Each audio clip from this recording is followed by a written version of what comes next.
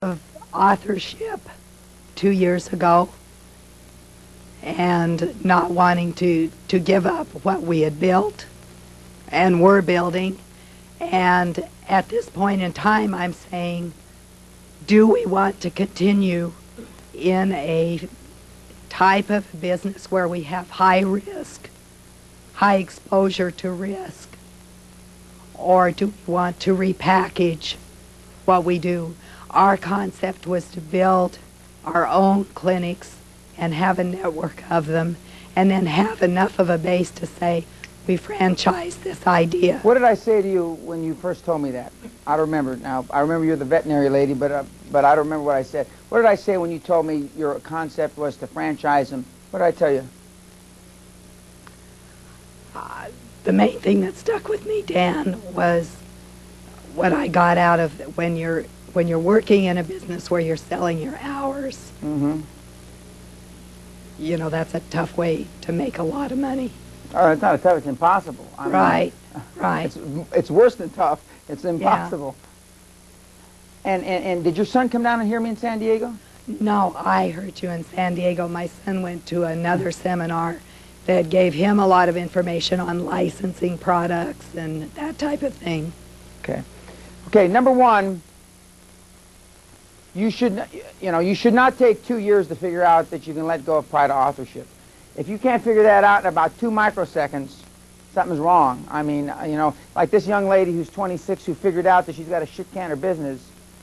I mean, yeah, 2 months out, with the greatest respect. And again, when I say these things, I'm not trying to embarrass anybody. I'm not trying to hurt or offend any feminists we have in the room. But that takes big nuts. That takes big nuts. I mean, and there's no doubt in my military civilian mind this young lady's going to be successful. None. Zero. Excuse me. And because if you can make a decision that quickly, with that little experience, and catch the point, the whole point of what I'm about, you realize the whole essence of what quantum theory is about. This young lady, we got to swap bad stories, don't forget, remind me.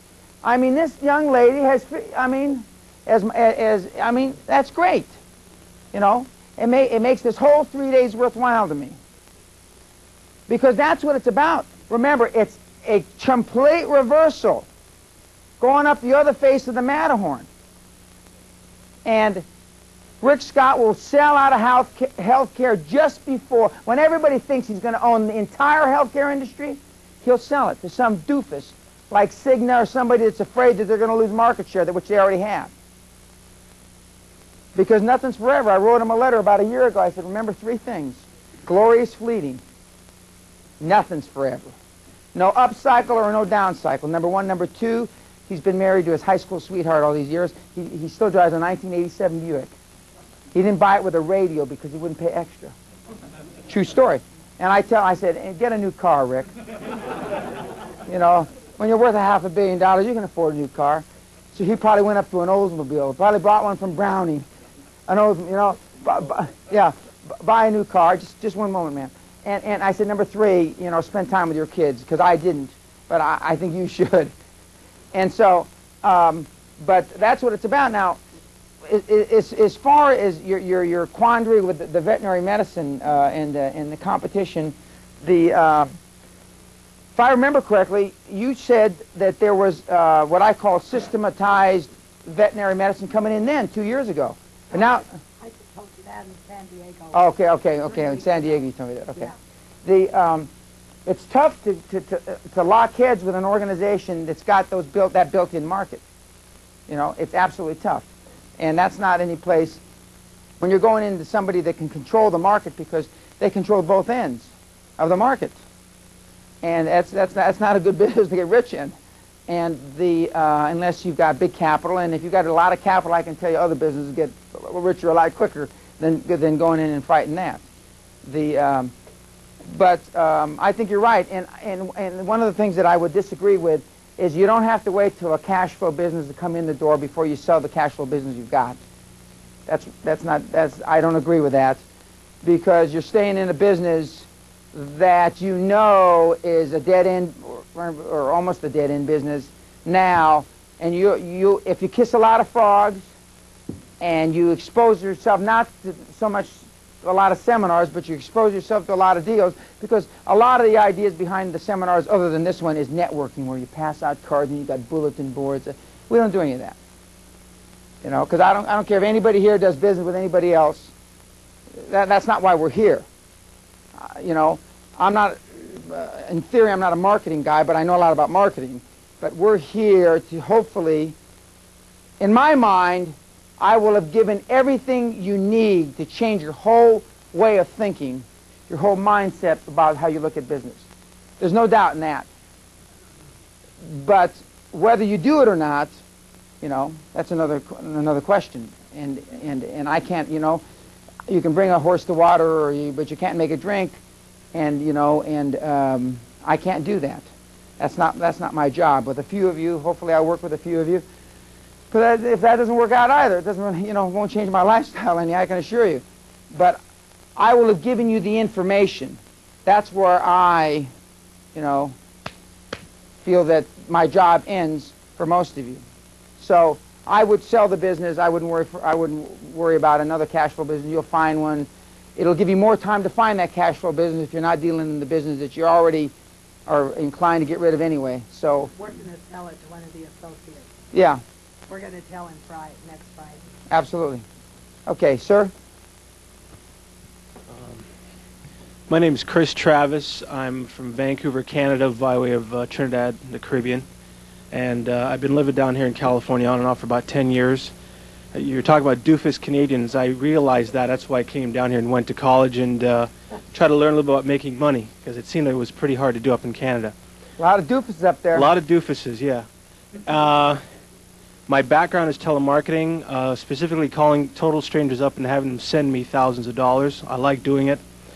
I've been successful at it. I was involved in wireless cable TV until that whole market went sideways on me. I'm currently looking at forming my own independent ISO and jumping into the telephone debit card market, which is big over in Europe and big in Japan. The big companies, AT&T, have been trying to get it accepted, but they've been having some problems because they're still thinking the old way. I'm hoping with some of my techniques I learned here that I can get some kind of control over it, or find out if it's even worth my while messing with it. And so right now I'm in transition from quitting what I'm doing, which is I'm working for a small brokerage firm here in Torrance, to having my own investors and just doing my own thing. And the reason why I'm here is because I'm an ex-seminar junkie, so to speak, because I was not going to go to this seminar. Because I've been to Jay Abraham's and I've been to other seminars too. I was impressed with Ted Nicholas, and he made a recommendation that this was, I think, the best seminar he'd been to, I think, if I'm not mistaken. Ted Nicholas, who's, in my judgment, arguably the best copywriter in the country, he said he learned 103 ways to increase his net worth geometrically from me. 103. That was the only reason I came, because I was through with seminars. I spent thousands of dollars. I have a library that's the size of a storage unit of you name it. And I've read every single book there is. 99% of the books that are out there are garbage by people who've never been there. And that's why I'm here. I knew I liked this kid right away. I knew I liked this kid. By the way, you're sitting behind a guy that knows about debit marketing right there. Debit card. Okay. So that's the only reason I showed up, because I was pretty much through with seminars. You know, I've heard it all.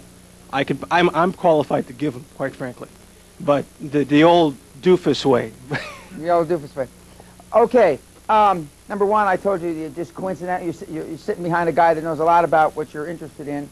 Number two, Ted, who I have a lot of respect for, he's one of the ones that I would spend money, and I have gone to his seminars. Ted is a very knowledgeable guy, and he's got money. He's made money. He built a business. He built a publishing business and sold it to some doofus big company for about 5 times more than it was worth. So he's one of the few. I said there's a few. There's not many. There's a few. And he's one of them. And he's been to my seminar at the Castle, and he's heard me speak here in the United States. And, of course, he doesn't live too far from Scotland. He lives in Switzerland most of the time, and Florida the rest of the time. And so you will come away with the ideas that and the foundation that you need. And I agree. I think telecommunications and that, you know, any of the ancillary businesses there are going to be big.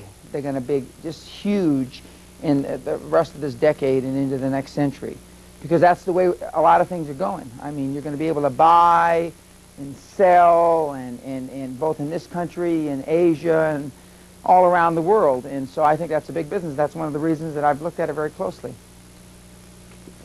We're going to take a break? Okay. Let's take 15 minutes. Well, no, why 15? We need 15. Huh?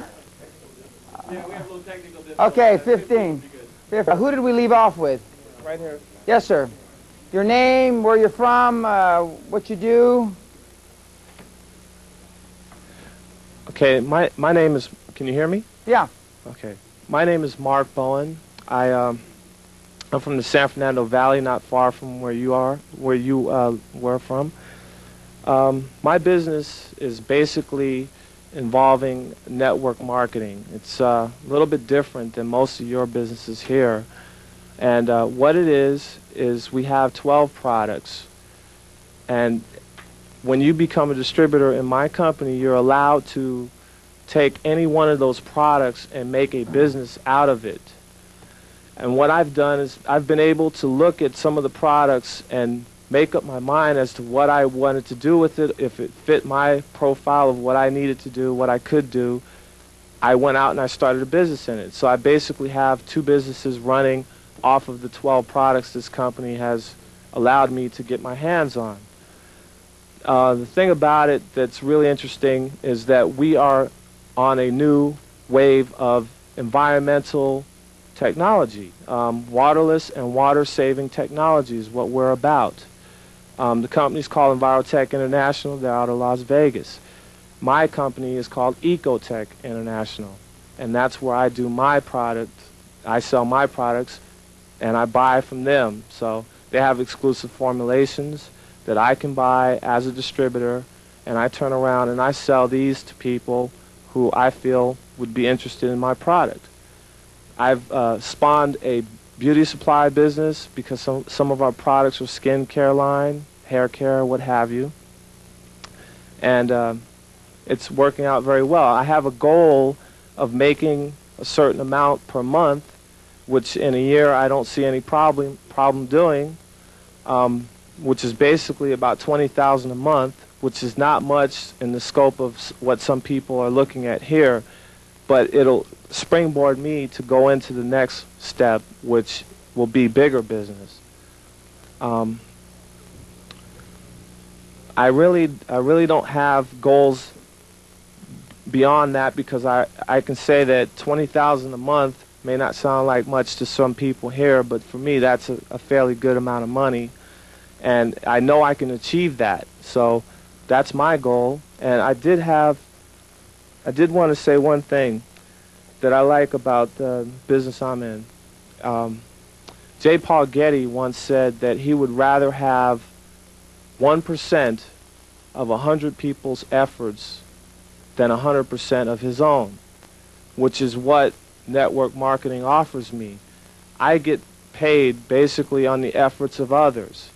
I get a percentage off of every bottle of the products that someone in my so-called downline sells or buys from the company of my product.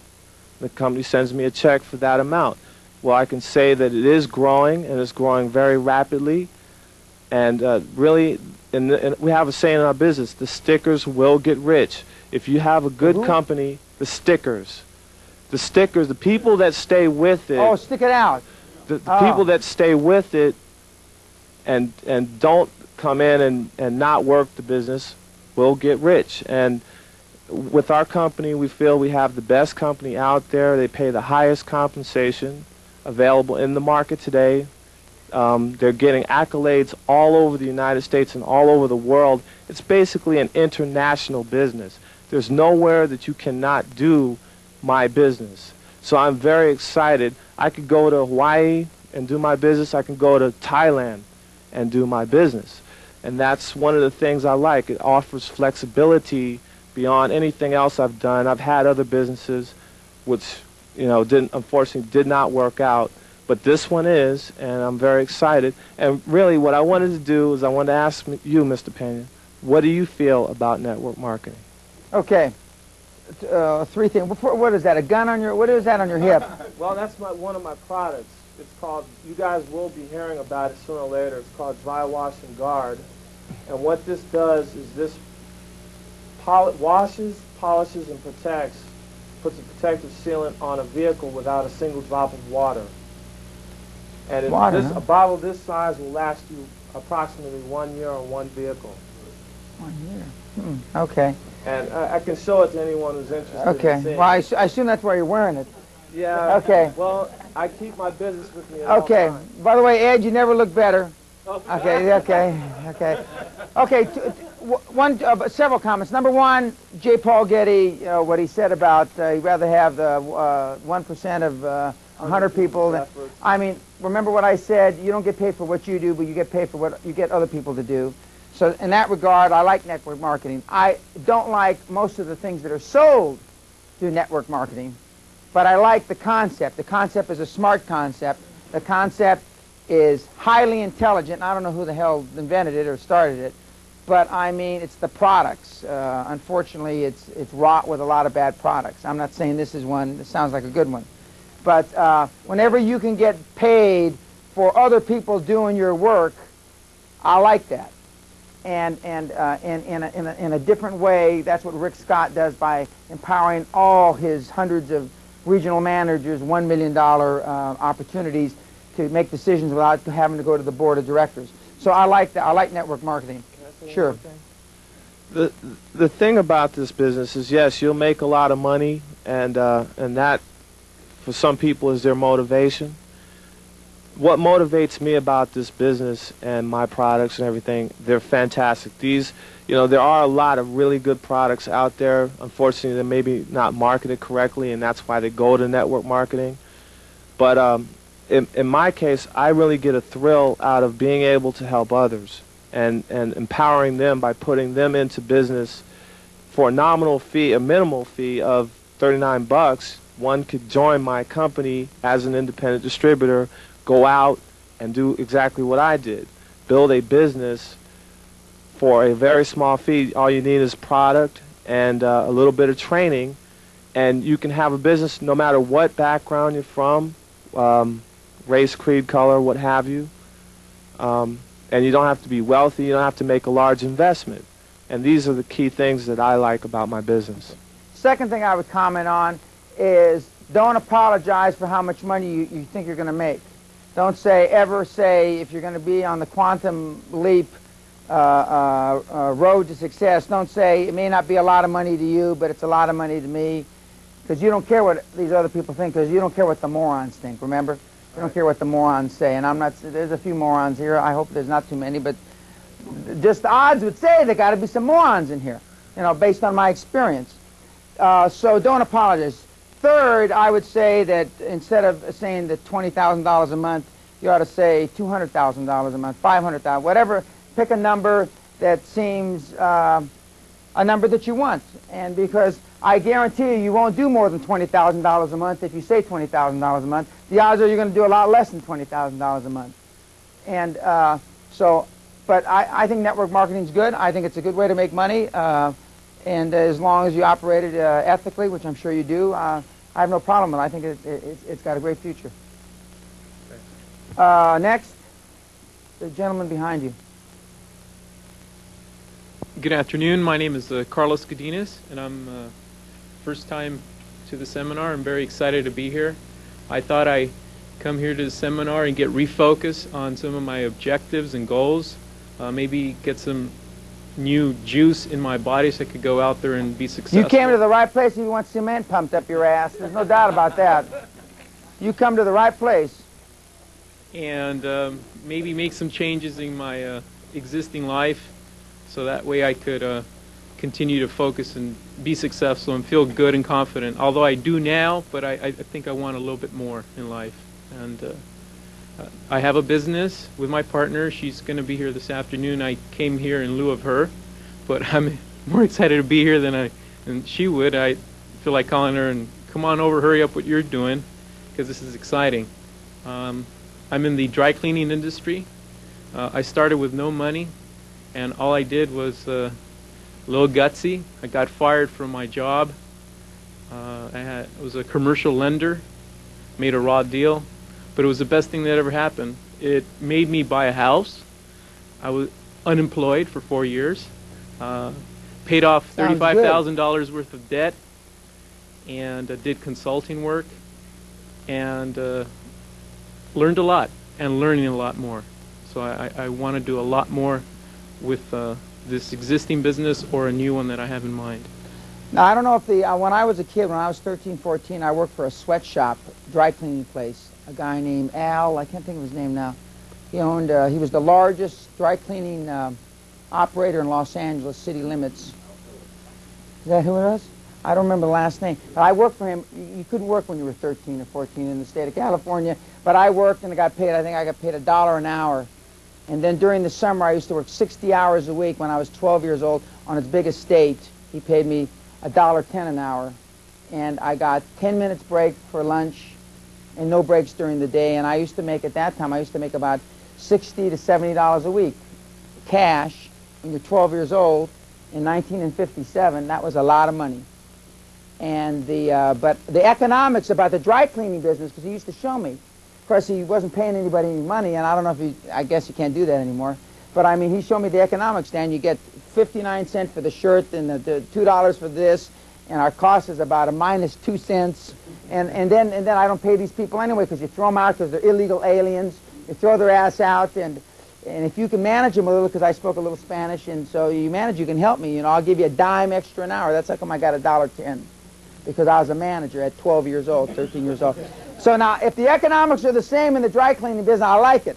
I don't like the way I was introduced to the dry cleaning business, but the dry cleaning business, you know, that was, in fact, my first business exposure was in the dry cleaning. Unfortunately, it was a sweatshop, but as I said, when you got fired earlier, it forced you to make a decision to do something, okay? And it was the right decision. And absolutely. He went out and bought a house. And one of the things I'm going to talk to you about tomorrow is I spend at least 110% of my income each year, minimum. My wife has increased that in recent years to 200 to 300% of my income, and I make a lot of income in a year. But because it's not what I know that I'm not going to get rich off my income. I'm going to get rich off my equity in transactions. But I mean, and so the fact that you went out and bought a house, even though you got fired, and this scenario that you went through is very much analogous to how I got started. And so I'm sure that you're going to come away with ideas over the next 2 days that are going to help you build your business, and I'm excited for you. Thank you, Very Dan. good. My name is Kathleen Shaw, and I'm from right here, Redondo Beach, and I'm in that envious spot of having a new business. I've been opened up a private investigation business about a year ago, and so I was coming just to listen to see what ideas I'd have in growing this business. Now, I'm not quite sure how you grow a service industry business like this and fit it into your ideas of equity. So that's where I'm trying to draw the parallel. Okay, well, I'll give you a quick parallel right now. You get a big, which I don't know if they call a contingent client in the PI business, but you get a big contingent client that, you know, and you will run into these people that are in dire need, have no cash, you know, and they need work done. Maybe everybody that comes to you is like that. And you say, okay, I'll do it for 5 or 10 or 20% of your business, or 2% or whatever.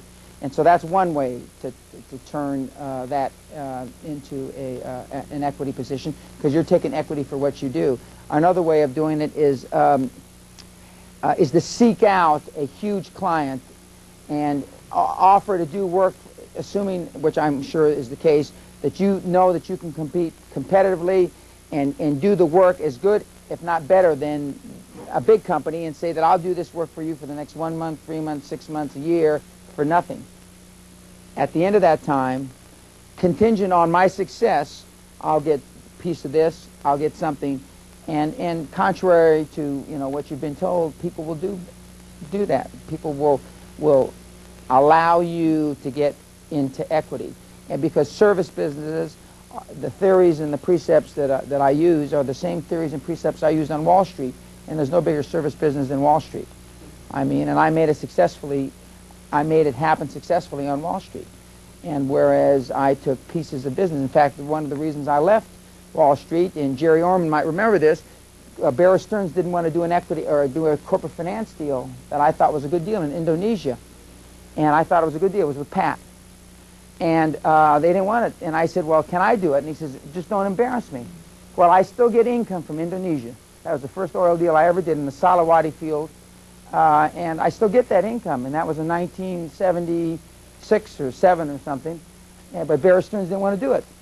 And I got permission from Bear Stearns. And then after it became successful, Bear Stearns wanted me to sign it over to him. And I reminded, of course, they lost all the paperwork. They don't remember all the things that we signed. And that's ultimately one of the reasons I left Bear Stearns. But so you can turn service into equity.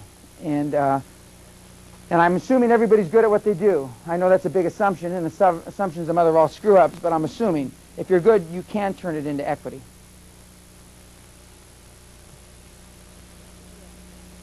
Give it to one of the Doofus brothers.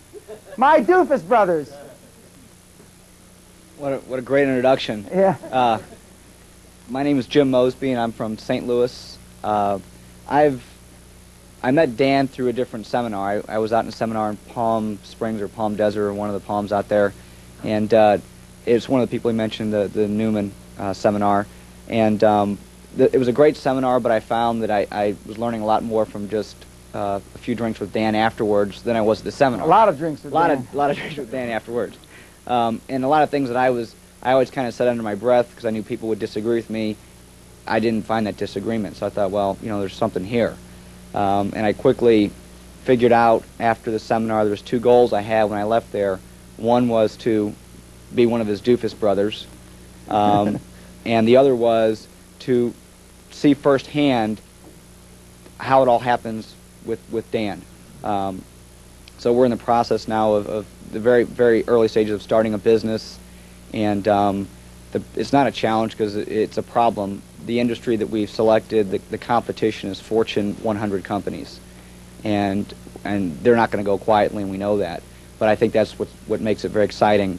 The goals that I have, I've always wanted to take a company public. I want to do it as soon as we can get financials audited that are worthy of taking a company public. I see it in 3 to 5 years. And what I'd like to do is a lot of what people in here have already accomplished and are wanting to accomplish, and that's take the company public and do it again and do it again. And what I like about the situation I'm in today is I worked for a large corporation, Citicorp, where you got to make one decision in your whole lifetime, and even if you did make it, they didn't take you up on it. What I like about with Dan is he's taught me it's okay to make decisions, it's okay to be wrong, and you just keep making them. You just keep going. And have you been wrong lately? You haven't told me about? Well, yeah, I've been wrong. We've been wrong. Okay. And everything's not great. So there are a lot of not challenges, they're problems. I agree. But I'm very excited about it. I'm glad to be in an atmosphere where people think a lot alike or would like to take that next step. And I also do want to add one point. I don't believe in the seminar circuit. This is my last seminar because I think there's seminars are like uncles. Everyone's got one if you want to go to it. The people that can do it and have proved it and they want to get up and explain it to you, those are the people that I feel you should, at least for me, might not be for everybody. So, and I mean, I'm just from hearing people here, I'm easily the poorest person in this room, and Dan's easily the richest. So that's the reason, that you may not be the poorest. You haven't read everybody's forms like I have. I mean, but by the way, and I should have given them a different kind of introduction. Both the Mosby's brothers, I call them my Doofus brothers, are running a company for me that I have a patent, and we'll talk about that tomorrow or Saturday, and I've turned over the running of the company to them. And common sense, conventional wisdom would say that you got to be goddamn crazy, Dan, to turn it over to are you 28? 29 and 28-year-old kids that never run a business before, right? You work for Citicorp and you...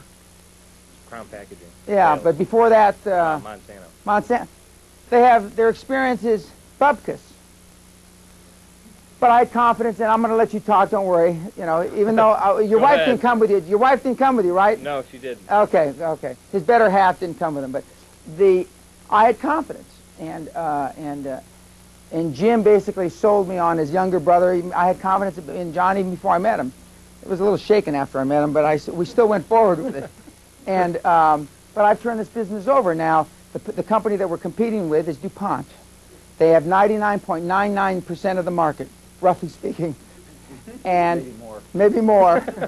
And they have invested hundreds and hundreds and hundreds and hundreds of millions of dollars into this product and have controlled this product since the early 60s. And we have a product that we feel, we know, can compete effectively and kick their ass, basically.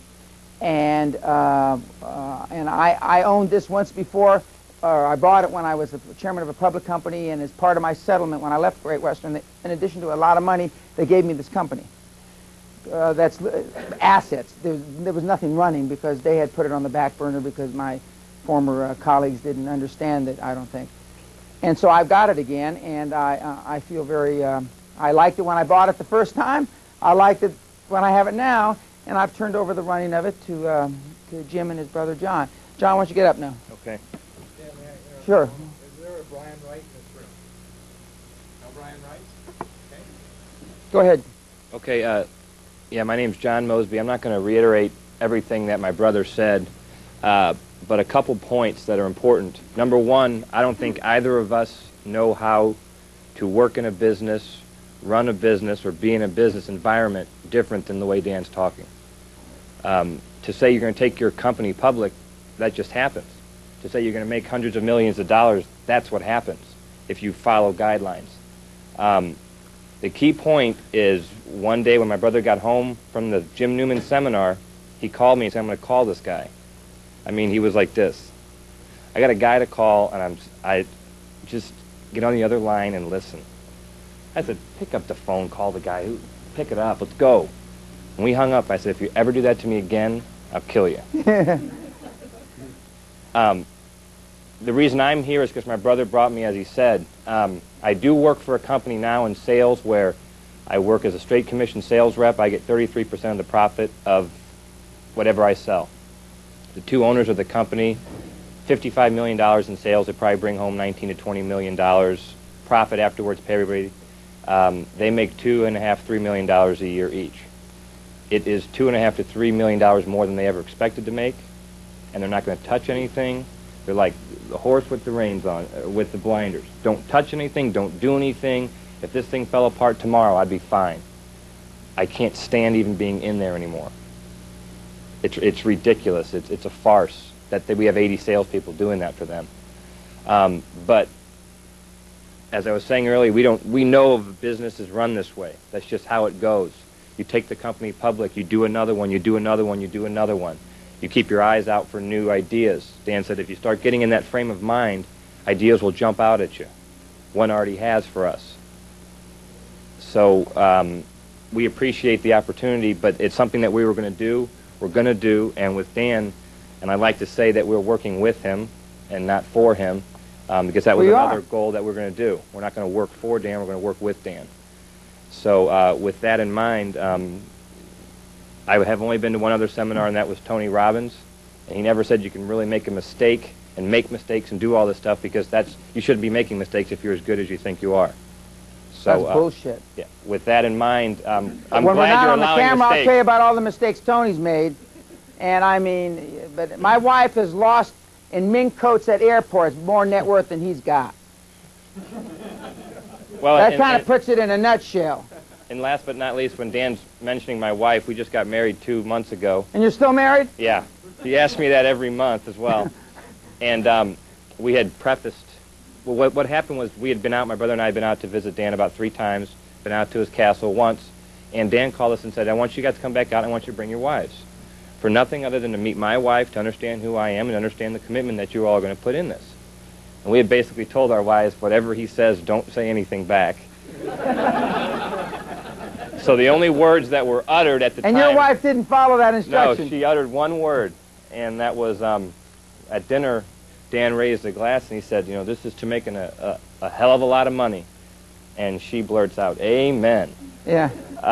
So she's on the same wavelength as well, or the same page as we're supposed to be. They were basking. Their wives were basking out by the pool, and I have a roughly speaking, a 210-degree view of the Pacific Ocean with Catalina out in my front. Malibu at one end and Newport Beach, and it's a nice place. And they were basking in the sun, and I looked out. We were working inside. I went out on the patio and said, "Hey, girls, have you been discovered yet?" You know, like starlets. "No, is somebody going to come? I mean, we're waiting." But an important thing that I want to point out about John, we had a board meeting at the castle on August the 17th, I think it was, and I told Jim and John, I want you to be there to make a presentation to the board. And this is my board for my holding company. And I didn't know that John was getting married in 5 days or 8 days or whatever it was. I didn't really care. It didn't make a damn to me. And so, and then he said, "Well, how long am I going to be there?" I said, 2-3 days, you know. But the important thing is he came, and just before his wedding, and I didn't ask him what his father, mother, in-laws, wife to be. I couldn't care less. But I can assure you, if he hadn't been at that meeting, his ass wouldn't be sitting here today, and we wouldn't have gone forward with the project with him. Because I wouldn't care. Now, fortunately, he didn't have to postpone the wedding. It just happened. I didn't set the meeting up on purpose to do that. But he passed a big doofus test. He did the right thing. Now, it's important, and that's why I have confidence in these two young men. And I've given them, you know, an opportunity to make a ton of money and be equity principals in the organization.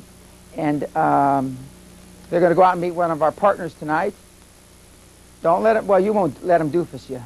This guy is a slippery. This guy is everything that is sneaky about business. Well, he's a 10% partner in the deal. He weaseled his way into this years ago. And this guy is slick. Slick. Let's see. Harvard, Cambridge. He doesn't talk about Pierce Junior College that he went to in the Valley. That's where he started. He lived around the corner from me, and I didn't know him. He was about 4 years younger than I was. And he, former chief of staff of Governor Brown, Jerry. And I mean, this guy is slicker than baby shit. I mean, he's smooth. So, but I'm sending the two kids because this guy, you know, this guy's good. He's extracted a lot of money and flesh off people over the years. But we're sending the two kids to have dinner with him. And don't buy his dinner, remember. Yeah, don't buy his dinner. So, but these guys have the right attitude, and I feel comfortable. I'm the largest controlling shareholder, but I mean, I feel comfortable. And with this particular project, all the people that had been thrown out of the project that I felt ought to be back in, number one, the inventor, the people that have the UK license patent threw his ass out. See, now, to me, having the inventor on your team is probably smart. So I brought his ass back in, you know. And Dr. Eric White's his name, and he's a very bright guy. And he's not used to dealing with cutthroat American businessmen, or these happen to be Brits that threw him out. And so we're putting the team back together to go heads up with DuPont probably. And so it's going to be interesting over the next several years. But we're talking about some big dollars. Because one of the things we're going to talk about investment opportunities, people like, individuals like myself, I'm not interested unless I can make 5, 6, 7, 8, 9,000% on my money. I'm not interested in 15% compounded annually. I mean, I wouldn't roll over in bed for that. I mean, it just has no interest, and people like myself aren't interested in that. I would rather take my money and send my oldest son, who's not old enough to gamble, to put it down on 00 in Vegas. High-performance people aren't interested in those kinds of rates of return. When Ross Perot gave Jobs $20 million to help start his company called Next, he was one of the initial investors. Ross was looking to make $1 billion on his $20 million.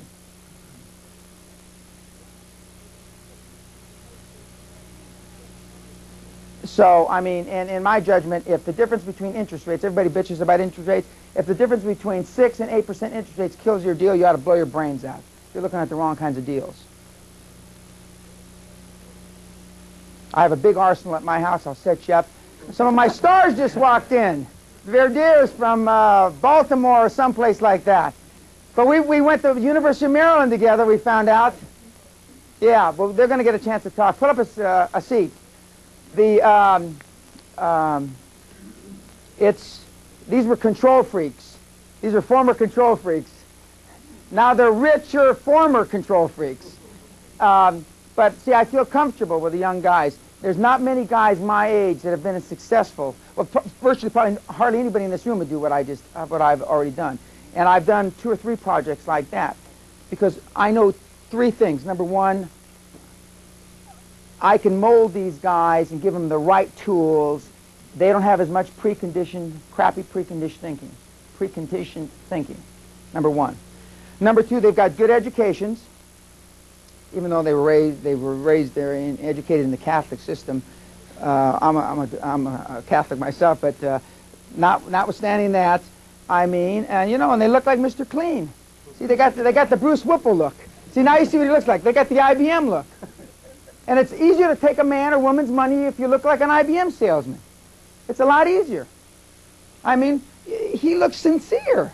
I know him. I know better. But I mean, that's why I told him you got to focus in on the Fortune 50. I mean, because he relates. They all look. Don't you all look alike when you sit in the meetings? I mean, they all look alike. And I mean, and the, if you're gonna go to Egypt, I dress like Egyptians. I mean, it's that simple. And so but that's the format that I use, and have been pretty successful at it. And I find these things to run, and I let young men like the Moses brothers run with them. Next. I'm Vince Pena, and I'm Dan's kid brother. And I came to the first seminar almost 2 years ago. May of '93. Yeah, and this is the first time I've been back since. And what I want to know is, have you been mentioning my name and referring to me ever since? Because if so... Yes. Yeah, well, you owe me a little something. Yeah, okay. I do. And a few other people here, too. Vince was, or I don't know if he still is, but when he was promoted, he was the youngest fire captain in the state of California. He's with the Los Angeles County Fire Department. And he was their, or probably still is, their child prodigy, the young guy that is going to lead him into the next century. And I'm old enough almost to be his father, but my dad had, we ain't going to talk about that. He had a second life after I left home. But, I do mention you probably have some royalties, do you? But, we'll talk about that later. Okay, later. Okay. Anyway, what Dan says is correct. At one time I was the youngest fire captain on the job, and in the state, and I've been a captain now for 5 years, and ever since then Dan has been hounding me and trying to pound me and taking the next step up, and I've very comfortable where I am and wanted to get that balance and experience, which is important in my field. But now I feel like I have the experience, especially through proven ability, and I'm going to go for that next step up and start bumping through the ranks. And even though my area of expertise is different than what most people here are shooting for, everything he says I use, and I've been using for 20 years. Everything he says, it's not something that's made up to put on an overhead. I mean, I've heard all these things. I've heard them in the back room. I've heard them on the golf course. I've heard them, when we've both been down on the ground. I mean, he lives by this, and it's his proven ability is why, I use him for advice, and he motivates me, and will do so throughout. And so anyway, 2 things I want to get out of here is, one, I'm here because I enjoy his motivation and the guidance that I get through him. 2, it will help me bump up through the ranks, and which it did get me to where I have been. And 3, I've always been caught up in the passion with the fire service with my job, and now through that and through the experience, I've found an area which is just ripe for the pickings to start a business, which the time schedule of the firemen, you're able to do things off duty, And it's just a business it's an area that is in promotional workshops and training courses, which has only started the last 5 to 6 years, and it's something that is just ripe for the picking. There's only one person that does it worth a darn, and he's an LA City battalion chief. And I see flyers coming through the fire station all the time. I see guys of mine, not of mine, but guys on our department that are paying thousands of dollars for these courses. And it's just it's killing me to see this. That it's something that one, I don't think he's doing justice to the profession, and two, I think he could be had. And I've seen that because one, where I got myself without any help in a fast way, and two, the men that I've had for the last few years, I constantly promote them and get them up through the ranks without paying thousands of dollars and without any fancy program. So I think that's something that can be marketed, and that's where my passion is, and I know I'm good at it through proven ability, and that's just something that I think, in fact, I know that there's a market out there, and where it can end up, I don't know, and I don't care, because it's just so new, and there's just so much there to be had. That's what I'm going to go for. Okay, thank you, Vince. And coincidentally, the business that the Mosbys are running is a fire-resistant a chemical process where you change the molecules in fabric to make it fire-resistant, more fire-resistant than DuPont's Nomex and Kevlar products. And coincidentally, one of the reasons I have a great deal of comfort in the area is because my kid brother is in that business and has been instrumental in guiding us. And whereas he felt he needed more experience, he's in a life-death business. Except for the doctor. Where's the doctor? Unless you're a doctor, I mean, nobody in here is going to make a decision that actually in the cosmos of time is more than a fart in the wind. We aren't in the life-death business. Nobody has ever made a decision in the big picture scheme of things amounts to spit. Doctors, not all doctors, and I don't know what kind of doctor you are, but I mean some doctors actually make life-death decisions. Policemen, firemen make life-death decisions. You better be qualified. For us, doesn't mean a damn whether we're right or wrong. Yet we labor, we kill ourselves, we pound the hell out of ourselves on some of these decisions. We lotus 1, 2, 3 to death. Ladies and gentlemen, nothing that you've ever done in your career, nor probably nothing that you will ever do henceforth in the cosmos of time means spit. So why do we beat ourselves up? Why do we spend such an inordinate amount of time deciding on what to do? Tomorrow and the next day we're gonna go into that ad nauseum, because we're going to go around and we're going to talk to people about decisions that we've made. And nobody's made more wrong decisions in this room than me. Okay. Verdiers we're going to save to last. Move the mic up. My name is David Marshall. I'm from North Carolina. No background. I'm 30 years old. I just sold a company of mine, and I'm in the process of the people that I sold it to. They want me. The guy that I sold it to, that's running the company, he's spending most of his time buying other companies and growing the company. He wants me to help him work with taking that company public. That is one of the goals that I'm working on right now. Another goal that I'm working on is in the information business, to do an online service, something along the lines of Prodigy or America Online in that business. So I really came to this seminar to find out if I wanted to go to your seminar in Scotland. Well, yeah, I already could tell you the answer is yes. Yeah, well, no I figured that out already this morning. You know, I can say this is an experience, but Scotland is a quantum leap above this experience, because you're being, when my butler comes and gives you, as the Verdiers or some of the other Burl, some of the other people that have been to the castle, it's a different thing. And I don't mean to interrupt, but see, he sold his business. You're only 30, right? Okay. I'll be 30 in March.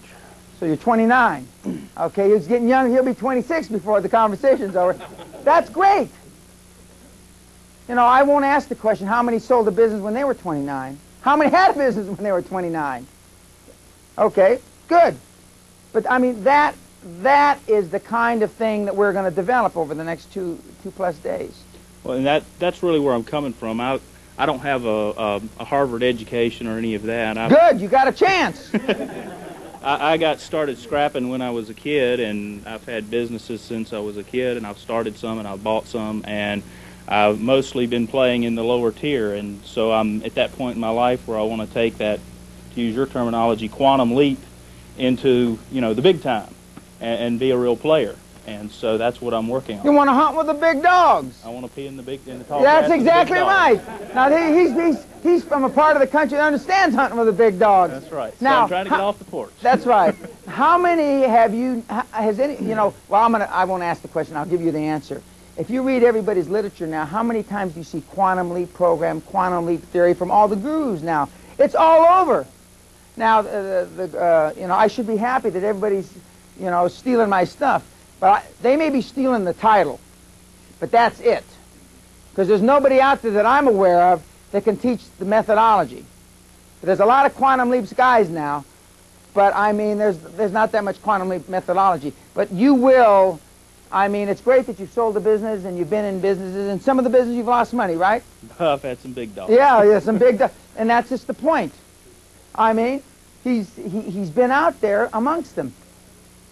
And you want to hunt with the big dogs, that's what it takes. You've got to be out there among them. You've got to be taking, you know, not necessarily risking your net worth like I've done 4 or 5 times in my career, but I mean, you've got to be out there amongst them. So this is the first I've been exposed to you, and I'm very impressed with what I've heard so far. Thank you. But I would be other gurus, and I didn't care much for them. I'd be surprised if you weren't impressed. You know, quite frankly, I'd be surprised. Yes, sir. My name is Mike Crabb. I was down at the San Diego conference, like a few of us were down there. And actually, I think I got more excited about Dan's seminar because I had gotten some material on it, but I think the marketing piece that was sent out intrigued me more than all of the other stuff that I got. So I kind of took a risk. And Ed's looking for a raise now. Did you do it? Yeah. Oh. Well, it intrigued me because my philosophy has always been I wanted to roll with the guys who've already done it. Then I go down there and find out that Dan says he's been there and he's done that. And that's the kind Not only said it, I've done it. Yeah. And he also did it, and the piece actually referred to it. I've been in the travel business for well over 15 years, in the airline, the travel wholesale, and just recently the hotel business. And I've basically made a lot of companies money, and but I've been dictated all my life. And I'm going through a transition right now, and went to the conference this past month or so to take a look at other opportunities, and I think I've kind of narrowed it down to about 2 or 3. But what was more important to me when I went to Dan's workshop down there was the principles and attitudes that I have already shifted since then.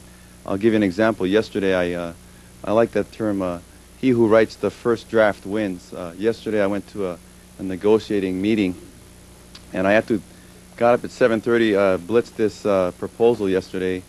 I set it up with my partner. I think I used all the principles. I took my vice president with me to this meeting. I purposely sat him down in a certain position. I sat across the direct person, and then we figured out afterwards that after the negotiating, we had saved ourselves $10,000 just by writing the document. It was also important for me to have my vice president with me there, but I think I utilized a lot of the principles that Dan talks about. I think what I really want to get out of this this weekend is to really get, I think we all have fears, and I think Dan has this kind of attitude where you either get it or you don't, or hit the high road. So that's pretty close. Yeah, pretty close. So I think that's what I really want to get out of it, and I think I have a goal of getting a $67 million in the next 5 years net worth. And so I'm looking at businesses right now, and I hope to meet and talk to some of you here as well and also get some good information before I leave. Let me comment a couple things on this, what he said. I can guarantee, there's not many guarantees in life, and I don't give many guarantees at the seminar, but I can guarantee you this. If you're willing to bust your ass and work like a dog and exclude everything, family, God, country, everything, if you don't make that money, it's because you got run over. Or, there's just this, the trick or the formula or the methodology or the precepts are so damn easy. When the Verdiers get up, I'm not saying it's because that they, they're simple people. That's not because I actually went to college with them, kind of. But it's simple. For the people that, Burl's getting ready to get up here, and she's one of my superstars. But I mean, and I'm not taking anything away from Burl. Well, not too much anyway. She's not that smart, but I mean. When he says IQ of 100. Yeah, but I mean, it's not that hard. It just isn't. If it was that hard as some of the guys that I went to college with, Peña couldn't have figured it out. I mean, it just isn't. But what it takes is it takes a complete change in the way you think. That's what's hard. The actual doing it, like this young lady, figured it out in about two minutes. It's mind-boggling how she figured that out so quickly. But that's what's difficult. It's getting over all the bullshit that we've been inundated with all our lives by everybody that we have to do with, the guys we play golf with, play bridge with, go to the gym with, eat lunch with, went to school with, etc., etc., etc. That's what's difficult. And the hardest thing for some of you in this room is to stop hanging around with the doofuses you hang around with, because that's become habit. The morons you hang around with. The know-nothing morons. They're debilitating. The second for some of you, the hardest thing, believe me, be harder than, is to limit your association to your doofus parents and your doofus family. That's tough. Impossible for some people. My name is Brill Crump. I'm from Ottawa, Canada. I met Dan about 18 months ago at somebody else's seminar. Dan, cover your ears. In San Diego, he talked about seminar junkies. 4 years ago, I sold my real estate company. They gave me a good whack of cash, and then they paid me royalties every month for 3 years. So I was wandering around aimlessly, didn't know what to do, except for spend $73,000 on seminars. Jesus Christ. I didn't know this. I know. I didn't know this. Cover your ears. Okay. I don't go to seminars anymore unless Dan is there or they're Dan seminars. So I was kind of aimlessly, I knew what I wanted, but I didn't find it in anybody else. And I've seen them all. There isn't anybody. I have their tapes, their books, their videos, their autographs. Just got everything. And the first time I seen Dan, I couldn't relate. He was larger than life. He was where I wanted to be, but I didn't know. I was just, just somebody that run a small business and that wanted to be very wealthy. When I met him, I'd done okay. Probably my net worth was between $5 and $6 million. Nothing that I consider very wealthy, but some people would. Today, in less than 18 months, my net worth, personal net worth now, not my businesses, are somewhere between 20 and 30 million. And I know Dan's discounting that, but I've already discounted it, so you don't have to do that. Yeah, you're right. I was just trying to put I've already done it. Put the doofus factor on it. You're right. Anyways, I was doing $2 million deals, $4 million deals, making $20,000 on a deal, $80,000 I think was the biggest I'd ever make. Now I'm doing $46.5 million and making close to $20 million on my deals. So that's a quantum leap. We went to the castle in May, and I watched him, and he was telling about doing all these deals. I thought, I got to do a deal. I got to find some idiot out there that I can bring to him that we'll do a deal. Lo and behold, I got 3 of the ugliest frogs that you ever met. I'm kissing them big time, but they're bad. And so I brought them down, and we went over to Dan's house, and he sits in his living room, and he does everything he says in the seminar. I was waiting for some big revelation. I was really disappointed because he does exactly what you see. And we're still working on that deal. I don't know if it's going to happen or if it's not. I don't know. But since then, I've got 2 or 3 other things on the go, and by this time next year, it's going to be scary, but what I will be worth, and that's all I can say. I've been to see Burl's operation in Canada, and I gave her some insight. She was a control freak, as were the Verdiers that are going to talk in a little while. Hopefully they'll bless us with some of their words of wisdom. And I went up to look at her operation, and I basically told her to stay out of this operation, hire a CFO, do this. It didn't take me long. We were there, you know. And but unlike most people, she actually did it. I mean, you know, big revelation. I mean, I can walk into anybody's business here, and one of the people hopefully we're going to talk to, maybe on the phone, a guy I spent 20 minutes with, 20, that I turned his whole company around, because I could probably, if it takes me more than half a day, something's wrong with me, or, you know, I got a hangover, or something's wrong. Because there's just not that many things that can go wrong with a business. It's either external or internal. That's where you start. We'll talk about more tomorrow. There's only two ways a deal can go down the toilet. And those are them, external or internal. And then when I find that it's external, I devote all my energies looking at external things. If I think it's internal, then I go internal. But with her business, it was obvious to me, she was running a construction company and she was doing several other things, that she could look at land and she knew a piece of land was hot or it wasn't hot. I mean, that's simple. And she didn't need any Lotus 1, 2, 3 to do it. And in fact, her 67 or whatever million deal she just did was on one piece of paper, her proposal to these doofuses that you're taking the money from. Okay, one piece, right? Yeah. One side of the paper. Yeah. And they got all nervous. They came up to see her in Canada because this lady must be trying to trick us. She said, cost this, my profit. And that was it. And so after they came up there and they audited her and looked her over, they essentially agreed with your numbers. Yep. Yep. And so, I mean, just imagine if a regular company had done that. There would have been 900 pages of crap. I mean, when I come in and look at a company, normally what I do is before I have breakfast with the people, breakfast with the chairman. Then I spend the morning not with the people that kiss the chairman's ass, but the level of people below the people that kiss the chairman's ass. Okay. Then I have lunch with the people that kiss the chairman's ass. Then I spend all afternoon into the evening with marketing and sales people. I go out and I get drunk with them. I used to have sales meetings when I ran a real estate sales organization. We used to have margarita hour. We drink pitchers of margaritas. I found out more about the company, and I find out more about everybody else's company. The next morning I go in to the chairman, and I do this.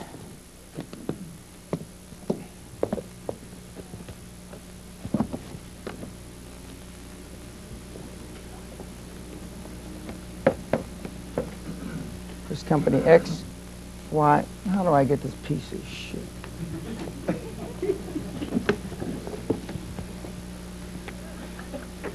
X, Y, Z. And we list number 1, 2, 3, and we go down to 10. The 10 doofus things this company's doing. Then I go like this. We draw. This is not this is not a new deal. They did it with U.S. Steel. Schwartz did it to Carnegie, right, Bruce? And I want you to focus the next 30 days on number 1. I'll be back in 30 days. No written report. No nothing. I come back in 30 days. If he has worked on anything other than number 1, our relationship is over. Period. If he's worked on one and he's probably solved it, then I do the same thing again. Breakfast, lunch, the same gizmos, because the deals always change. Business is not static, ladies and gentlemen. This is what I found 30 days later. It's probably got new problems. So then I go through again, then we do the same thing, 30 days, and I keep doing this month after month. And I'm not here, I'm getting ahead of myself, but when I do this, I get paid $3,000 an hour or $25,000 a day, whichever's more, not whichever's less. Or I take minimum of 15% of the company based on how we turn it around and how we make it better, with an option to buy 10% of the company when we go public at whatever the book value is, not giving it away. And that's what I do. But this is all. And with Burl, it was simple, because Burl had good common sense. She did something very well. I said, forget all this other crap. Very much like I told Bruce Whipple, focus in on the IBM guys that all look like you. It's an easier sale. And it's that simple. Yet Arthur Anderson Consulting will come in and spend 6 months, $745,000, and 900 pages of bullshit. Business isn't that difficult, ladies and gentlemen. It just isn't. It just isn't. I mean, my track record is pretty darn good. I mean, except for a couple of people that have died in the middle of their programs and their companies were liquidated, I've got pretty close to 100% track record. But the caveat is, if you don't do what I say, and I'm not telling you leverage your company, borrow $1 billion, etc. If you don't do what I say, our business relationship is over. Because if I can't control, then I don't, not control on the day-to-day function, but if I can't control the information and what you're going to do, and if you're not going to follow up on it, then I don't want to have anything to do with it, because I realize then I'm not there for the, then I don't want to actually get paid the $3,000 an hour. I want the equity in the deal. Burl has been a big success. She's just beginning to get her stride. She went to she's been using the Royal Bank of Canada for 25 years, right? She told me, I can't hardly say this without choking, that the Royal Bank of Canada had never turned her down in all those years, right? I said, you're obviously not asking for enough money. I mean, banks turn me down all the time. Because I always ask for at least 3 to 5 times more money I think I need. Because when I borrow money, I take a company public, I've always pay myself. We're going to talk about it tomorrow next. I take a big chunk and I pay myself a bonus, and I pay everybody involved in the deal a bonus. I used to pay $3 to $10 million on a deal in bonuses. This is out of the equity that I get from the bank, the money that I borrowed. And she's never been turned down. I said, you've got to change your attitude with the banks. And she has. She did a huge no money down deal, which she showed me. That's that property by your place. And she's flipped the switch on the bank, because the bank doesn't want to lose her business. And banking's tough in Canada because of all the doofus rules they've got. But, I mean, and she's just taken the ball and run. And she's been over the goal several times now since our relationship has started. And so it's not, and I'm not demeaning or saying any of the people that have been successful aren't that bright, but we're not that, maybe Whipple is, because he looks brighter than he is. But certainly when the Verdiers get to talk here in a little bit, they don't even look bright. They look young. They're almost as old as me. Look at how young they look. Okay, next. Young lady with a tough handshake. Hello, my name is Naima, and I have my own cosmetic company, and I distribute my products to Southern California Broadway. Is anyone familiar with that chain of stores? I'd like to tell you a little bit how I started. I came here with a dream, and my life has been very, I won't say planned, but I always knew my destiny. I grew up in a lower middle income family. My father is a minister, and I had a mother as a housewife. I didn't see too much benefit in that, so I said, no, I'm not going that way. And I decided early on in my life that I wanted to be immensely wealthy. I don't know where that came from. No one in my family had acquired a lot of money, but I know that I did not want to have $1 or $2 million. That didn't even seem rich to me.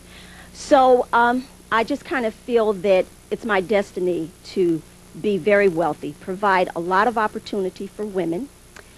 I came out here about 17, 18 years ago with a dream. The dream was to get a job in a field that I loved and I was passionate about. I mean, work my behind off, not to get another opportunity because I was cute or I said hi nice, but because I knew my business. I started as a salesperson, making about $3.25 an hour. After that, I caught a couple of management's eyes. They felt that I could be an assistant manager.